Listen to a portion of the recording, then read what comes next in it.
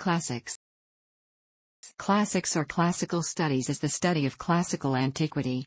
It encompasses the study of the Greco-Roman world, particularly of its languages and literature, ancient Greek and classical Latin, but also of Greco-Roman philosophy, history, and archaeology. Traditionally in the West, the study of the Greek and Roman classics was considered one of the cornerstones of the humanities and a fundamental element of a rounded education. The study of classics has therefore traditionally been a cornerstone of a typical elite education. Study encompasses specifically a time period of history from the mid-2nd millennium BC to the 6th century AD. The word classics is derived from the Latin adjective classicus, meaning belonging to the highest class of citizens. The word was originally used to describe the members of the highest class in ancient Rome. By the 2nd century AD, the word was used in literary criticism to describe writers of the highest quality. For example, Aulus Gellius, in his Attic Nights, contrasts classicus and proletarius writers. By the 6th century AD, the word had acquired a second meaning, referring to pupils at a school. Thus the two modern meanings of the word, referring both to literature considered to be of the highest quality, and to the standard texts used as part of a curriculum, both derive from Roman use. In the Middle Ages, classics and education were tightly intertwined. According to Jan Ziolkowski, there is no era in history in which the link was tighter. Medieval education taught students to imitate earlier classical models, and Latin continued to be the language of scholarship and culture, despite the increasing difference between literary Latin and the vernacular languages of Europe during the period. While Latin was hugely influential, however, Greek was barely studied, and Greek literature survived almost solely in Latin translation. The works of even major Greek authors such as Hesiod, whose names continue to be known by educated Europeans, were unavailable in the Middle Ages. In the 13th century, the English philosopher Roger Bacon wrote that there are not 4 men in Latin Christendom who are acquainted with the Greek, Hebrew, and Arabic grammars.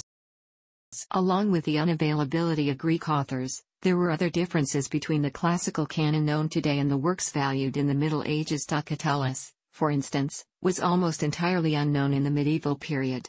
The popularity of different authors also waxed and waned throughout the period. Lucretius, popular during the Carolingian period, was barely read in the 12th century, while for Quintilian the reverse is true.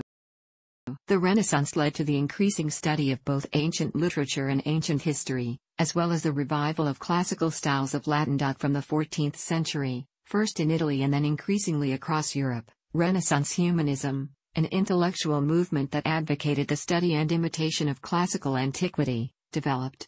Humanism saw a reform in education in Europe, introducing a wider range of Latin authors as well as bringing back the study of Greek language and literature to Western Europe. This reintroduction was initiated by Petrarch, 1304–1374, and Boccaccio, 1313–1375, who commissioned a Calabrian scholar to translate the Homeric poems.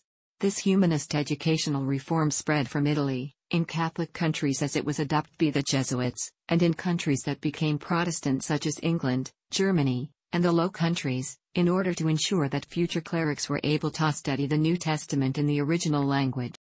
The late 17th and 18th centuries are the period in Western European literary history which is most associated with the classical tradition, as writers consciously adapted classical models. Classical models were so highly prized that the plays of William Shakespeare were rewritten along neoclassical lines, and these improved versions were performed throughout the 18th century. From the beginning of the 18th century, the study of Greek became increasingly important relative to that of Latin. In this period, Johann Winckelmann's claims for the superiority of the Greek visual arts influenced a shift in aesthetic judgments, while in the literary sphere, G. E. Lessing returned homeward to the center of artistic achievement. In the United Kingdom, the study of Greek in schools began in the late 18th century. The poet Walter Savage Landor claimed to have been one of the first English schoolboys to write in Greek during his time at Rugby School. The 19th century saw the influence of the classical world, and the value of a classical education, decline, especially in the U.S., where the subject was often criticized for its elitism. By the 19th century, little new literature was still being written in Latin, a practice which had continued as late as the 18th century, and a command of Latin declined in importance. Correspondingly, classical education from the 19th century onwards began to increasingly emphasize the importance of ability to write and speak Latin. In the United Kingdom, this process took longer than elsewhere. Composition continued to be the dominant classical skill in England until the 1870s, when new areas within the discipline began to increase in popularity. In the same decade came the first challenges to the requirement of Greek at the universities of Oxford and Cambridge, though it would not be finally abolished for another 50 years. Though the influence of classics as the dominant mode of education in Europe and North America was in decline in the 19th century, the discipline was rapidly evolving in the same period. Classical scholarship was becoming more systematic and scientific, especially with the new philology created at the end of the 18th and beginning of the 19th century. Its scope was also broadening. It was during the 19th century that ancient history and classical archaeology began to be seen as part of classics rather than separate disciplines. During the 20th century, the study of classics became less common. In England, for instance, Oxford and Cambridge universities stopped requiring students to have qualifications in Greek in 1920, and in Latin at the end of the 1950s. When the national curriculum was introduced in England, Wales, and Northern Ireland in 1988, it did not mention the classics. By 2003, only about 10% of state schools in Britain offered any classical subjects to their students at all. In 2016, ACA, the largest exam board for A-levels and GCSEs in England, Wales, and Northern Ireland, announced that it would be scrapping A-level subjects in classical civilization, archaeology, and art history. This left just 1 out of 5 exam boards in England which still offered classical civilization as a subject. The decision was immediately denounced by archaeologists and historians, with Natalie Haynes of The Guardian stating that the loss of the A-level would deprive state school students, 93% of all students, the opportunity to study classics while making it once again the exclusive purview of wealthy private school students. However, the study of classics has not declined as fast elsewhere in Europe. In 2009, a review of Meeting the Challenge, a collection of conference papers about the teaching of Latin in Europe, noted that though there is opposition to the teaching of Latin in Italy, it is nonetheless still compulsory in most secondary schools. The same can be said in the case of France or Greece, too. Indeed, Ancient Greek is one of the compulsory subjects in Greek secondary education, whereas in France, Latin is one of the optional subjects that can be chosen in a majority of middle schools and high schools. Ancient Greek is also still being taught, but not as much as Latin. One of the most notable characteristics of the modern study of classics is the diversity of the field. Although traditionally focused on ancient Greece and Rome, the study now encompasses the entire ancient Mediterranean world, thus expanding the studies to northern Africa as well as parts of the Middle East. Philology is the study of language preserved in written sources. Classical philology is thus concerned with understanding any texts from the classical period written in the classical languages of Latin and Greek. The roots of classical philology lie in the Renaissance, as humanist intellectuals attempted to return to the Latin of the classical period, especially of Cicero, and as scholars attempted to produce more accurate editions of ancient texts. Some of the principles of philology still used today developed during this period. For instance, the observation that if a manuscript could be shown to be a copy of an earlier extant manuscript, then it provides no further evidence of the original text, was made as early as 1489 by Angelo Poliziano. Other philological tools took longer to be developed. The first statement, for instance, of the principle that a more difficult reading should be preferred over a simpler one, was in 1697 by Jean Leclerc. The modern discipline of classical philology began in Germany at the turn of the 19th century. It was during this period that scientific principles of philology began to be put together into a coherent whole, in order to provide a set of rules by which scholars could determine which manuscripts were most accurate. This new philology, as it was known, centered around the construction of a genealogy of manuscripts, with which a hypothetical common ancestor, closer to the original text than any existing manuscript, could be reconstructed. Classical archaeology is the oldest branch of archaeology, with its roots going back to J.J. Winckelmann's work on Herculaneum in the 1760s. It was not until the last decades of the 19th century, however, that classical archaeology became part of the tradition of Western classical scholarship. It was included as part of Cambridge University's classical tripos for the first time after the reforms of the 1880s, though it did not become part of Oxford's grades until much later. The second half of the 19th century saw Schliemann's excavations of Troy and Mycenae, the first excavations at Olympia and Delos, and Arthur Evans' work in Crete, particularly on Knossos. This period also saw the foundation of important archaeological associations, e.g. the Archaeological Institute of America in 1879, including many foreign archaeological institutes in Athens and Rome, the American School of Classical Studies at Athens in 1881, British School at Athens in 1886, American Academy in Rome in 1895, and British School at Rome in 1900. More recently, classical archaeology has taken little part in the theoretical changes in the rest of the discipline, largely ignoring the popularity of new archaeology, which emphasized the development of general laws derived from studying material culture. In the 1960s, new archaeology is still criticized by traditional-minded scholars of classical archaeology despite a wide acceptance of its basic techniques. Some art historians focus their study on the development of art in the classical world. Indeed, the art and architecture of ancient Rome and Greece is very well regarded and remains at the heart of much of our art today. For example, ancient Greek architecture gave us the classical orders, Doric, Ionic, and Corinthian. The Parthenon is still the architectural symbol of the classical world. Greek sculpture is well known, and we know the names of several ancient Greek artists, for example, Phidias. With philology, archaeology, and art history, scholars seek understanding of the history and culture of a civilization, through critical study of the extant literary and physical artifacts, in order to compose and establish a continual historic narrative of the ancient world and its peoples. The task is difficult due to a dearth of physical evidence. For example, Sparta was a leading Greek city-state, yet little evidence of it survives to study, and what is available comes from Athens, Sparta's principal rival. Likewise, the Roman Empire destroyed most evidence, cultural artifacts, of earlier, conquered civilizations, such as that of the Etruscans. The English word philosophy comes from the Greek word phi iota lambda omicron sigma omicron phi alpha, meaning love of wisdom, probably coined by Pythagoras. Along with the word itself, the discipline of philosophy as we know it today has its roots in ancient Greek thought, and according to Martin West, philosophy as we understand it is a Greek creation. Ancient philosophy was traditionally divided into three branches: logic, physics, and ethics. However, not all of the works of ancient philosophers fit neatly into one of these three branches.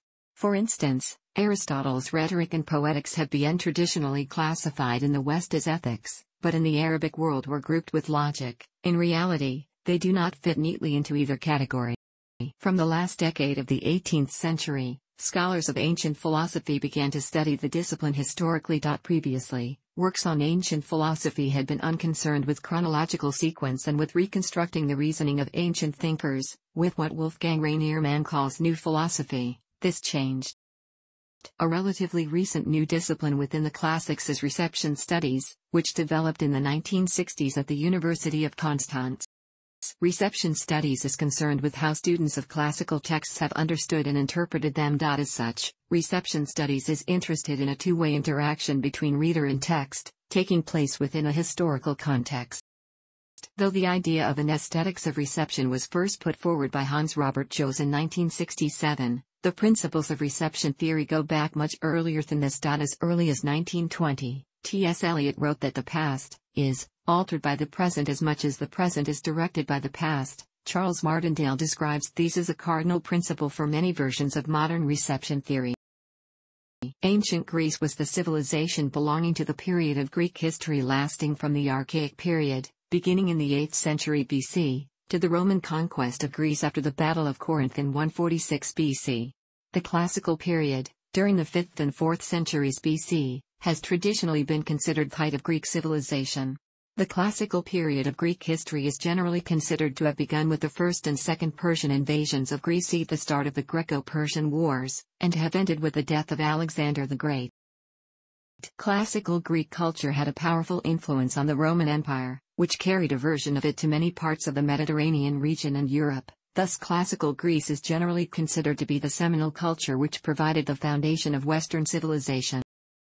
Ancient Greek is the historical stage in the development of the Greek language, spanning the Archaic, circa 8th to 6th centuries BC, Classical, circa 5th to 4th centuries BC, and Hellenistic, circa 3rd century BC to 6th century AD, periods of ancient Greece and the ancient world. It is predated in the 2nd millennium BC by Mycenaean Greek.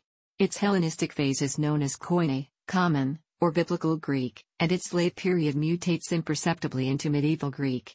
Koine is regarded as a separate historical stage of its own, although in its earlier form it closely resembles Classical Greek.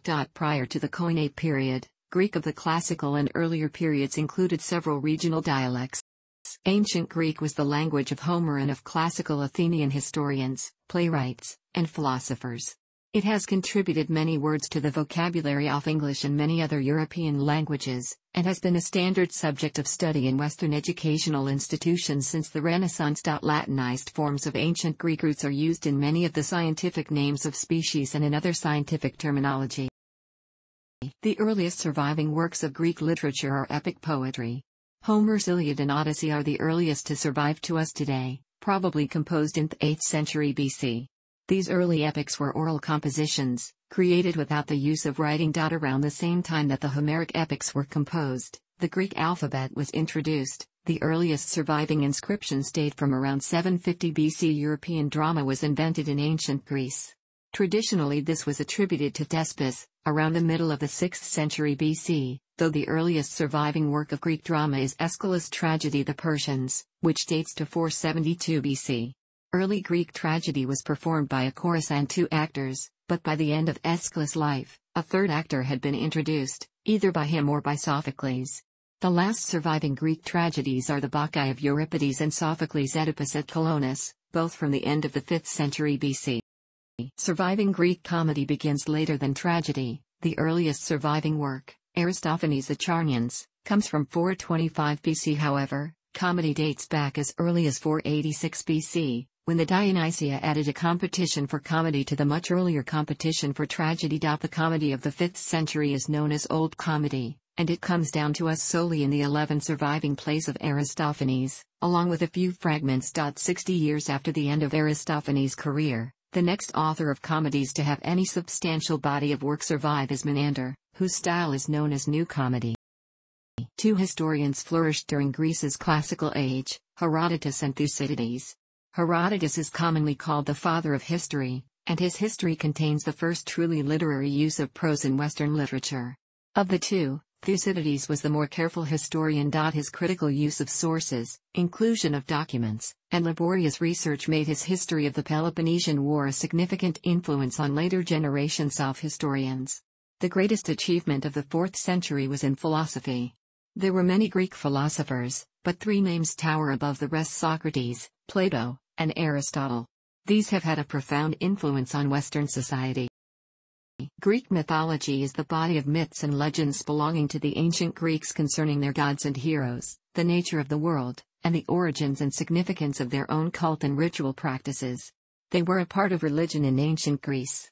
Modern scholars refer to the myths and study them in an attempt to throw light on the religious and political institutions of ancient Greece and its civilization, and to gain understanding of the nature of myth-making itself. Greek religion encompassed the collection of beliefs and rituals practiced in ancient Greece in the form of both popular public religion and cult practices. These different groups varied enough for it to be possible to speak of Greek religions or cults in the plural, though most of them shared similarities. Also, the Greek religion extended out of Greece and out to neighboring islands. Many Greek people recognized the major gods and goddesses: Zeus, Poseidon, Hades, Apollo, Artemis, Aphrodite, Ares, Dionysus, Hephaestus, Athena, Hermes, Demeter, Hestia and Hera, though philosophies such as Stoicism and some forms of Platonism used language that seems to posit a transcendent single deity. Different cities often worshipped the same deities, sometimes with epithets that distinguished them and specified their local nature.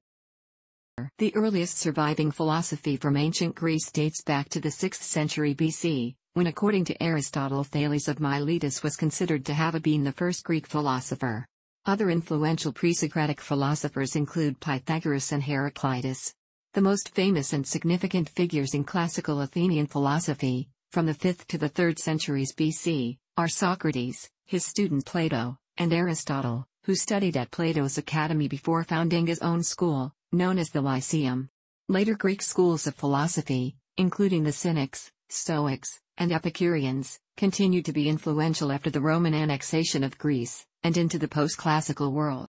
Greek philosophy dealt with a wide variety of subjects, including political philosophy, ethics, metaphysics, ontology, and logic, as well as disciplines which are not today thought of as part of philosophy, such as biology and rhetoric. The language of ancient Rome was Latin, a member of the Italic family of languages. The earliest surviving inscription in Latin comes from the 7th century BC, on a brooch from Palestrina. Latin from between this point and the early 1st century BC is known as Old Latin. Most surviving Latin literature is Classical Latin, from the 1st century BC to the 2nd century AD. Latin then evolved into Late Latin, in use during the late antique period. Late Latin survived long after the end of classical antiquity, and was finally replaced by written Romance languages around the 9th century AD. Along with literary forms of Latin, there existed various vernacular dialects, generally known as Vulgar Latin, in use throughout antiquity. These are mainly preserved in sources such as graffiti and the Vindolanda tablets. The earliest surviving Latin authors, writing in Old Latin, include the playwrights Plautus and Terence. Much of the best-known and most highly thought-of Latin literature comes from the classical period, with poets such as Virgil, Horace, and Ovid, historians such as Julius Caesar and Tacitus, orators such as Cicero, and philosophers such as Seneca the Younger and Lucretius. Late Latin authors include many Christian writers such as Lactantius, Tertullian and Ambrose. Non-Christian authors, such as the historian Ammianus Marcellinus, are also preserved. According to legend, the city of Rome was founded in 753 BC. In reality, there had been a settlement on the site since around 1000 BC, when the Palatine Hill was settled. The city was originally ruled by kings, first Roman, and then Etruscan. According to Roman tradition, the first Etruscan king of Rome, Tarquinius Priscus, ruled from 616 BC. Over the course of the 6th century BC, the city expanded its influence over the entirety of Latium. Around the end of the 6th century, traditionally in 510 BC, the kings of Rome were driven out, and the city became a republic. Around 387 BC, Rome was sacked by the Gauls following the Battle of the Allia. It soon recovered from this humiliating defeat, however, and in 381 the inhabitants of Tusculum and Latium were made Roman citizens.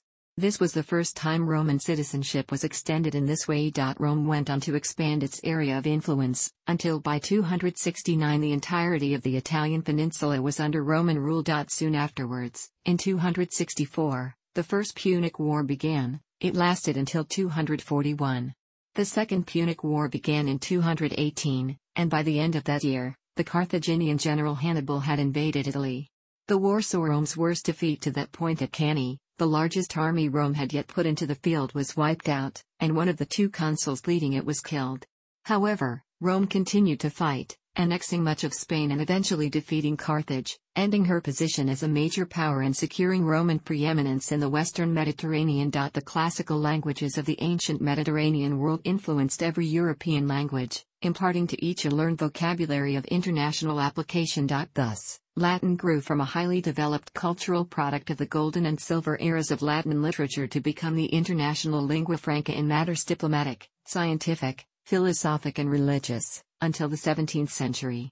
Long before this, Latin had evolved into the Romance languages and ancient Greek, Indo-modern Greek and its dialects.